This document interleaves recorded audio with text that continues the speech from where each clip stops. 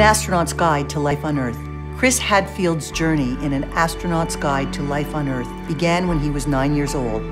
Like so many kids who watched the moon landing, a young Chris dreamed of going into space. But he was the kid who had the intelligence, courage, and drive to make that dream come true.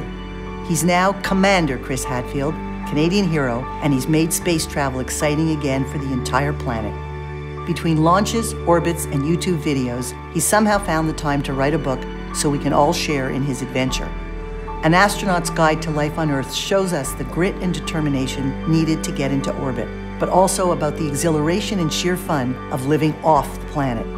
From tweeting over Madagascar to playing guitar over the Arctic Ocean, this is the closest to being in space most of us will ever get.